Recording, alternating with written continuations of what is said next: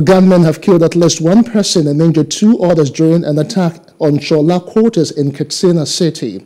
The attack came about 2 months after terrorists armed with sophisticated weapons invaded the same community.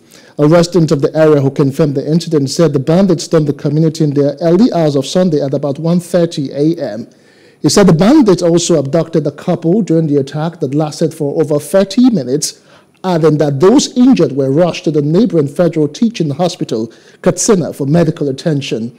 Shola Quarters is a community located behind the Federal Teaching Hospital and is vulnerable to attack due to its proximity to bandits' enclaves located around L.G.A community in L.G.A local government area of the northwestern state.